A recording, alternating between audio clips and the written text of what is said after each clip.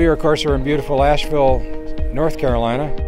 We've got an amazing selection of cars, all the way from the early 1900 brass era cars to a brand new BMW i8. American cars are featured, foreign cars, we've got Lamborghinis, Porsches, BMWs, Corvettes, wonderful group of cars. Well, hi, I'm Scott Hughes. I'm the chairman of the BMW Classic at the Biltmore.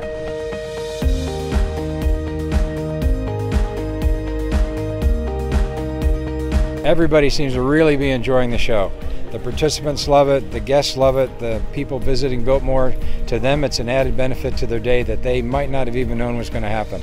And they're all walking around picking out their favorite cars and wishing they could take a couple home. One of our primary social programs of the BMW Car Club of America Foundation is a teen driving program called Street Survival, the chosen charity for this event.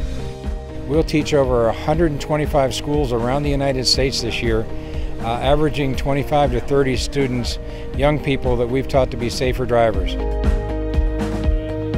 The 2015 Classics at the Biltmore is the first of what we hope will become an annual event.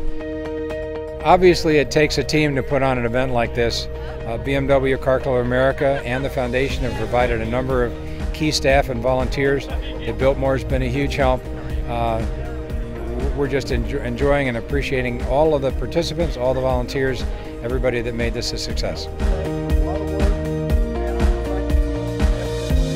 We've already talked to the Biltmore about featuring BMW in 2016, which is the 100th anniversary of that mark. And of course, we are BMW Car Club of America, so we're really looking forward to that event.